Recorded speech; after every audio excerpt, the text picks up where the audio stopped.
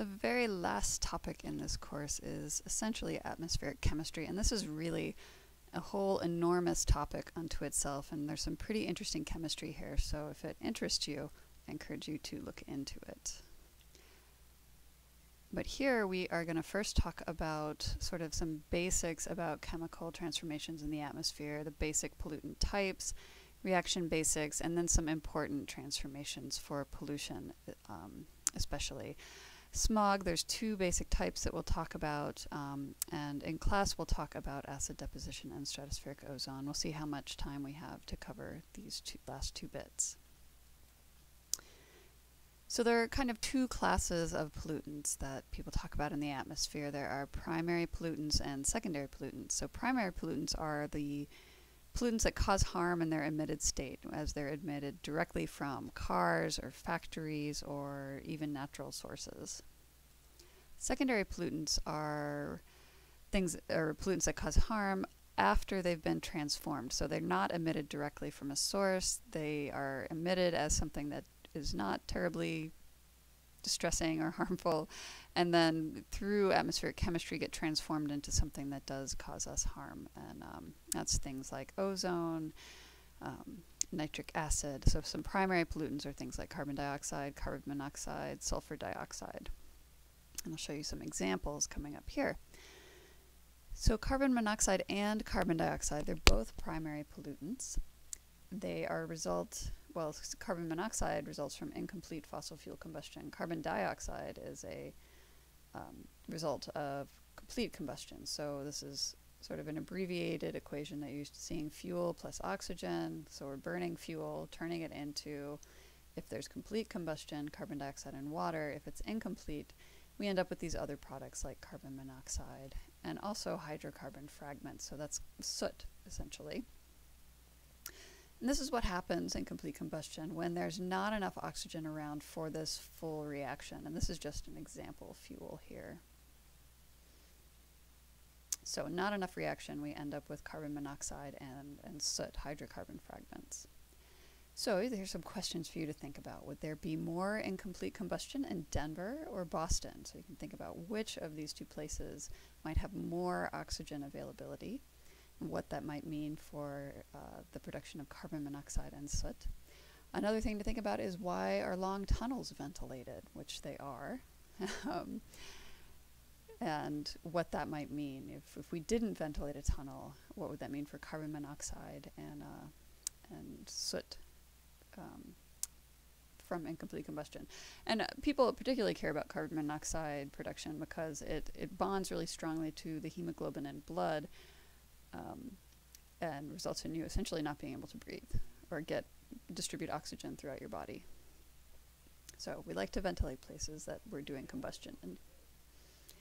Okay, another primary pollutant is sulfur dioxide, and this is something we talk about a lot when we start talking about acid rain. It's one of the main ingredients of acid rain. When it combines with water and raindrops, we get sulfuric acid.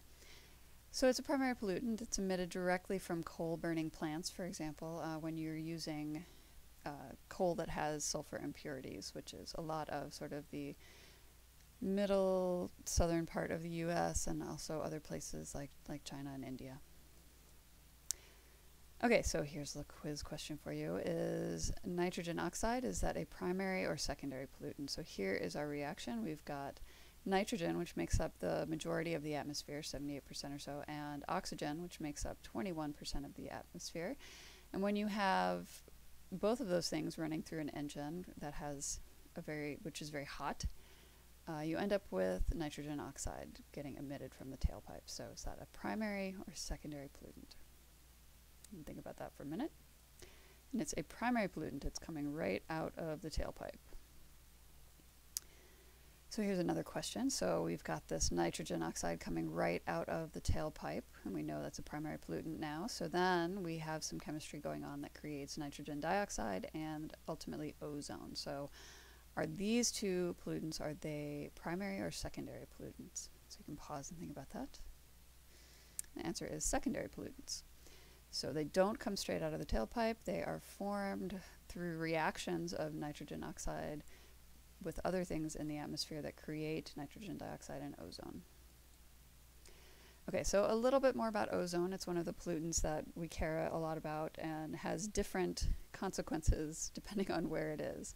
So it has this sort of dual nature. So you can think about which of these are true.